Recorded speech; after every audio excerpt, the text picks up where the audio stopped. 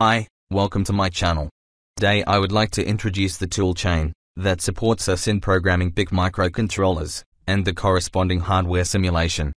Microcontroller used is the recommended for automotive design PIC 16F877A is useful as a reference device because it has a minimal instruction set, but a full range of peripheral features. The most significant variation among PIC chips is the instruction size, which can be 12, 14, or 16 bits. Mircochip Technology is a manufacturer of PIC microcontrollers and associated products. The company website contains details of all Mircochip hardware, software, and development systems. The datasheet for the PIC 16F877A microcontroller should also be downloaded as a reference source. MPLAB IDE, Integrated Development System, must be downloaded and installed to develop the applications using the tools described in this tutorials. MPLAB X IDE brings a host of features to help you quickly debug your projects and minimize your development time. MPLAB IDE includes an editor and a simulator and interfaces with many compilers, including the CCS C Compiler used in this tutorial. Lab Center Electronics is the developer of Proteus VSM, Virtual System Modeling, the most advanced co-emulation system for embedded applications.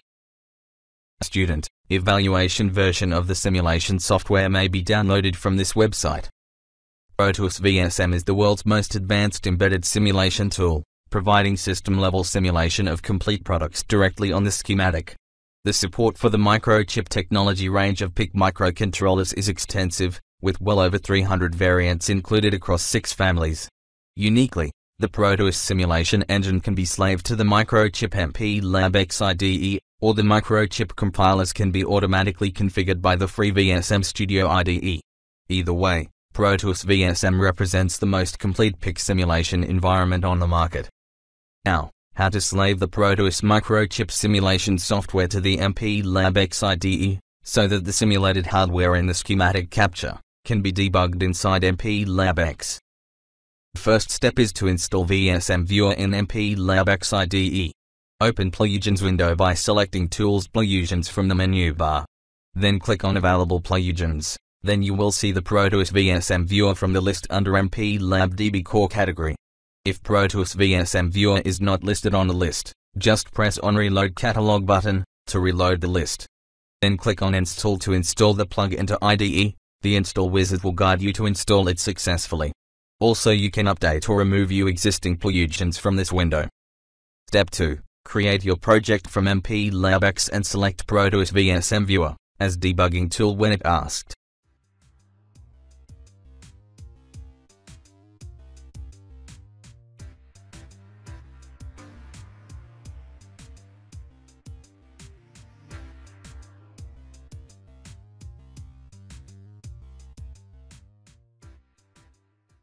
Step 3. Now you can code your project and compile your project.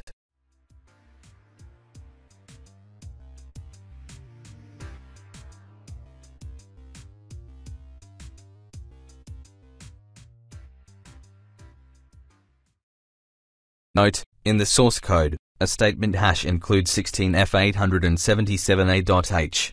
This defines the specific chip for which the program is created and refers to a header file supplied with the compiler. This file must be included because it holds information about the chip register addresses, labeling, and so on. It can be viewed in any text editor.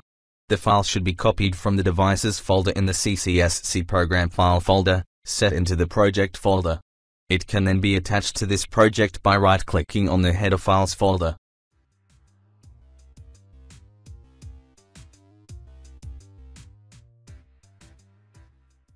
We are now ready to compile the program by clicking on the Compile button in the MPLAB main toolbar. The compiler execution dialog briefly appears and, ideally, a build succeeded message is displayed. Step 4. Create the design file for your project from the Proteus VSM and select the COF file, which is located at /dist/default/production folder as the program file for your microcontroller and Proteus VSM design. Then save the design in your project folder. Step 5. Now we should add our design file to MPLAB X project. Go to Project Properties window and click on Proteus VSM Viewer category under Config, Default, Category, Then select your design file from design file name, and press on apply. You can let other configurations as it is under default environment. Finally, you can set breakpoints in your source code, and debug your project. Then MPLAB X will automatically run the Proteus design simultaneously with your code.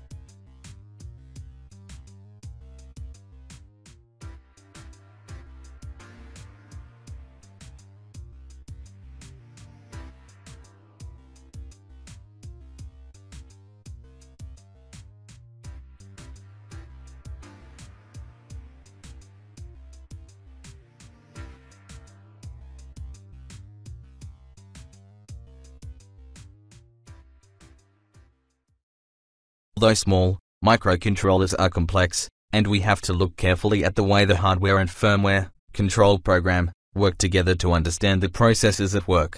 This tutorial will then show how to connect the popular PIC range of microcontrollers to the outside world and put them to work. To keep things simple, we will concentrate on one device, the PIC 16F877A, which has a good range of features that allows most of the essential techniques to be explained. It has a set of serial ports built in that are used to transfer data to and from other devices, as well as analog inputs, which allow measurement of inputs such as temperature. All microcontrollers work in a similar way, so analysis of the PIC MCU will go a long way to understanding all such devices. The PIC 16F877A microcontroller is used as the reference device in this tutorial, as it contains a full range of peripherals and a reasonable memory capacity. Thank you for watching. Please do not forget to like the video, if you like it, and subscribe to my channel to stay up to date.